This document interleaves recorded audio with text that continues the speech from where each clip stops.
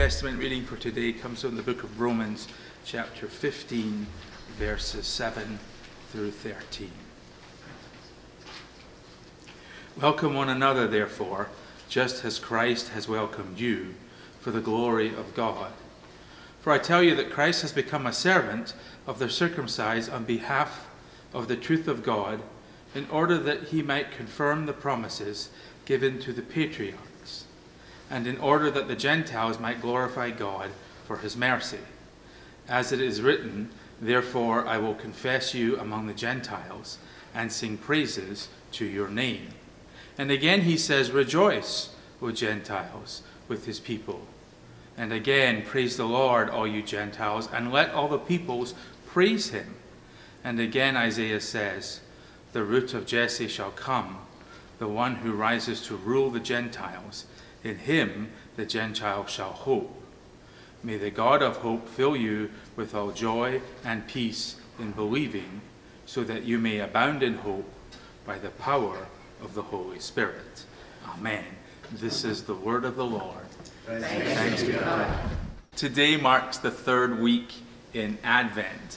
Advent is a time of waiting and preparing for the coming of Christ. And all of us get ready for Christmas Day. I think as we do that, it is fair to ask ourselves, what are we waiting for? Are we waiting for the joy and the hope and the peace from our Savior born on Christmas Day? Is Christmas a time to witness to Christ's power, proclaiming his lordship and moving from darkness into light? Is Christmas the most wonderful time because it is a reminder that God gave us his only Son, sent in the world to teach, to guide, and to show us grace, mercy, and forgiveness? Maybe Christmas is special because it's God's way of telling us that we are not alone in this world, and that the living presence of Christ loves us and is with us each and every day. Are we waiting for Christmas because it's a time of renewal, a time for family, for traditions, for showing those that we love the most how much we care for them? Do we wait for Christmas because of the celebrations, the festivities, the holiday meal, the decorated houses, the lights, and of course the presents? What are we waiting for when we enter into a time of Advent? Do you revel in the shopping, the long lines, or the ability to do everything on Amazon.com? Are you waiting for those famous Christmas characters that we have all come to love? Santa, Frosty, Rudolph, and Olive.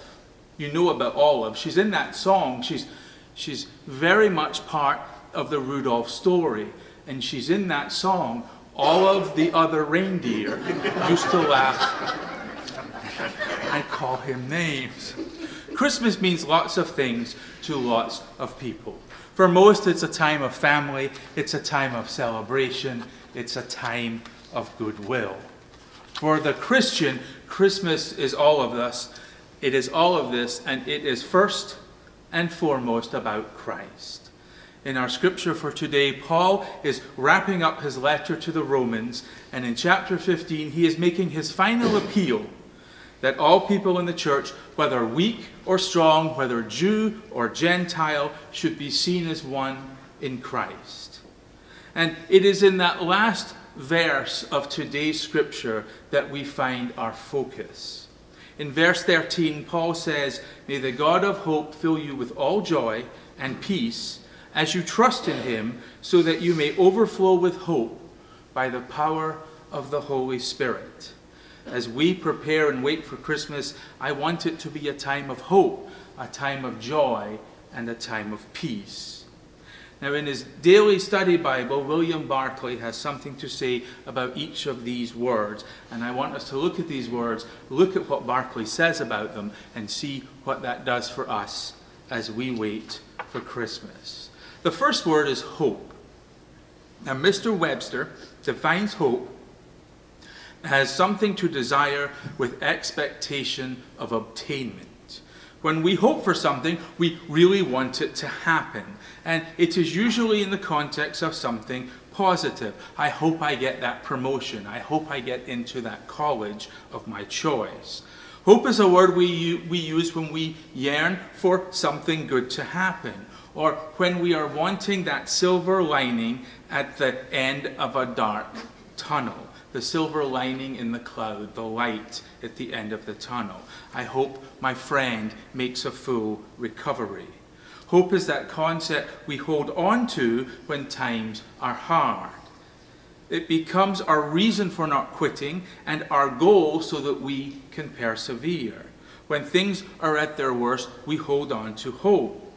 And that's because sometimes our lives can be rough, and they can be hard, and they can be unfair. Sickness, disease, fatal accidents, conflicts, economy, job loss, divorce, world tension, change. All of these events can bring us down and make us feel as if there is no hope, no end, no relief in sight. But for us as Christians, there was always that sure and certain hope. Now here is what Barclay says about hope in this chapter of Romans. No one is hopeless so long as there is the grace of Christ, and no situation is hopeless so long as there is the power of God. So no matter the circumstance, no matter the difficulty, no matter the limits to which we are pushed, in Christ there is hope. Jesus gives us hope because Jesus gives us grace and forgiveness and peace and humility. Jesus gives us the benefit of the doubt. And in Christ, we are always, always, always given one more chance. Now that is something to be hopeful for. The second word that Paul uses is joy. Joy is the emotion evoked by well-being, success, or good fortune. Pleasure or happiness can be an in-the-moment type emotion, but in joy there is an inner happiness that delights the heart. There is a more permanence in the emotion of joy. And Barclay says this about joy: Christian joy is not dependent on things outside of humanity. Its source is in our consciousness of the presence of the living Lord and the certainty that nothing can separate us from the love of God. So if I put that in my own words, I would say, God loves you. There is nothing you can do to make God love you, and there is nothing you can do to stop God from loving you. That is joy. And the third word Paul uses is peace. Well, what is peace? Well, once again, if we rely on Mr. Webster for the third time, we find out that peace is a state of tranquility or quiet. It is freedom from disquieting emotions. It is the achievement of harmony in personal relationships. Peace is one of those words that we use a lot. In the right frame of mind and setting, we can have peace of mind or peace and quiet. In reference to our faith, we say things such as a peace that passes all understanding, peace on earth, and we think of Jesus as the Prince of Peace. Peace can be defined as the absence of war, and usually when at war, sooner or later, both sides sign a peace treaty. We have the tendency in our lives to keep the peace, to make one's peace, and to be at peace. Whether we have it, want it, or need it, peace seems to be something that is very much part of our lives. There are some who take worry to an extreme. They either worry about every little nuance, or they are so laid back they don't worry about absolutely anything. But for most of us, worry is part of our existence. We worry about our children, their safety, their well-being, their choices. We worry about our health, our jobs, our happiness. Some worry about their finances and their security. And most of us worry about things that never come to pass, and our fears and worries are usually for nothing. Not always, but usually.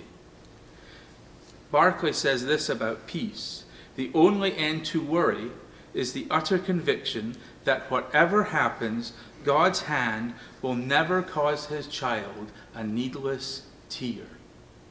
I love the very imagery of that sentence, and just hearing those words brings peace to my heart.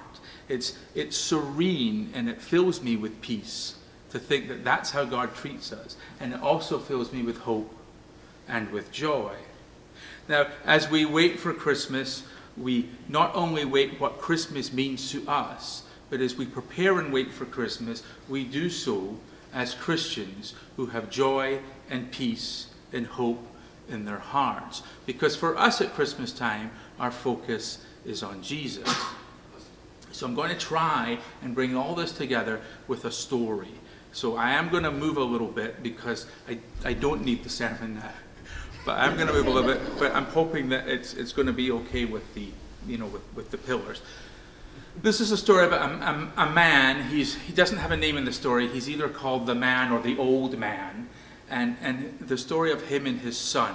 He was a single father, and he raised his only son by himself. And the boy's name was Mark.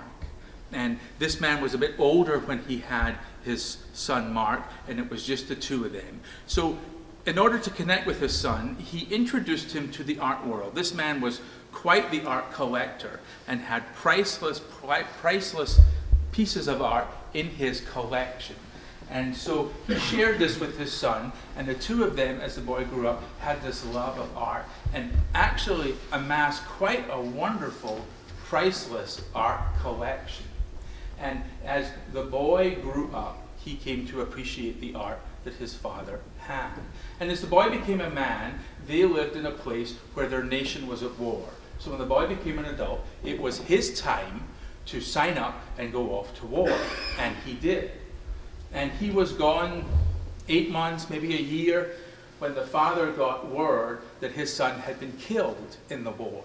And not only killed, he'd been killed while saving the life of a fellow soldier. And now this man's in this big, very big empty house, and he's all by himself, and the art on the walls that gave him pleasure, the art on the walls that reminded him that his son is doing something worthwhile, now just serve to remind him of his loneliness and the fact that his son's never coming home.